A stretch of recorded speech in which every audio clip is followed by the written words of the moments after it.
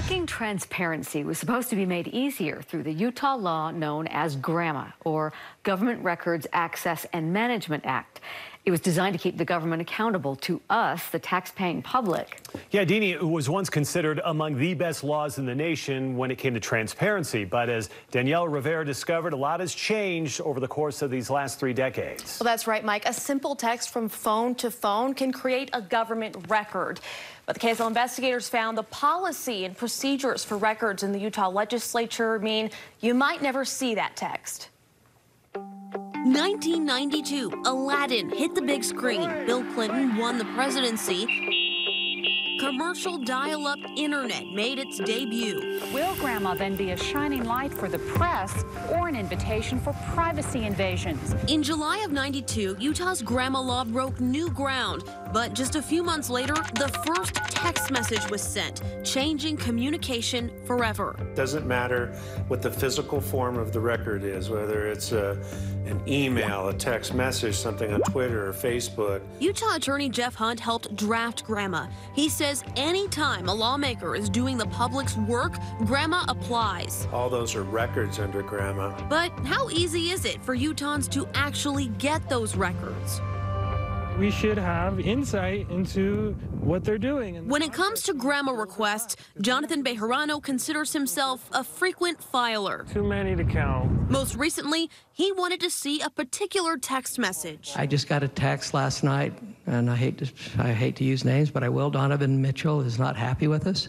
Senate President Stuart Adams said he received a text about the Utah Jazz player and the legislature's stance on critical race theory. I wanted to know context. So Bejarano filed a GRAMA request. First one came back with nothing, and then I was like, okay, let me try something. He then sent his own text to Adams and filed another records request seeking any text messages on Adams' phone, which included keywords like CRT and Mitchell. But he received the same response. No records responsive to your request. What did you make of that? It makes me a little upset because these people are elected to represent us. Bejarano is not a reporter. He's one citizen who believes lawmakers have found ways to skirt transparency. And some of them told us he's not wrong. There's enough ways around GRAMA, and people don't like to hear that, but there are. Democrat Representative Andrew Stoddard sponsored a bill during the last legislative session, hoping to clarify GRAMA. People were using personal devices for government business and not providing access to those records. It's no secret that some lawmakers prefer to use private email accounts to do the public's business. 3 senators openly list private emails in their contact information on the legislature's website. And that to me is a big red flag. The KSL investigators sent a survey to all 104 Utah legislators asking if they use private accounts to do state business.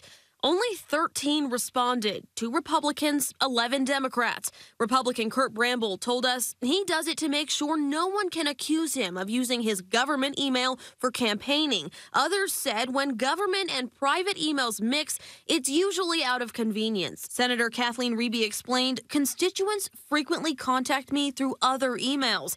Representative Jen Daly Provo said she responds to people using the account they contact her through, but, quote, I do not initiate conversations related to the legislature from my personal account. Have I used private accounts? Yes, but it hasn't been like, ha, ha, ha, they'll never catch me. It's just more been someone's emailed me at that account and I've responded to them. Republican Senator Todd Weiler says lawmakers know that if their communication records are requested under GRAMA, the law requires they turn them over. Quite frankly, with my emails, I don't feel like I have anything to hide. But what if a lawmaker did have government records they'd like to keep hidden in a private account? That would be on the honor system. The KSL investigators have found even when emails go through a lawmaker's government account, transparency is not guaranteed. In November, we obtained this email and these 2 emails from outside sources.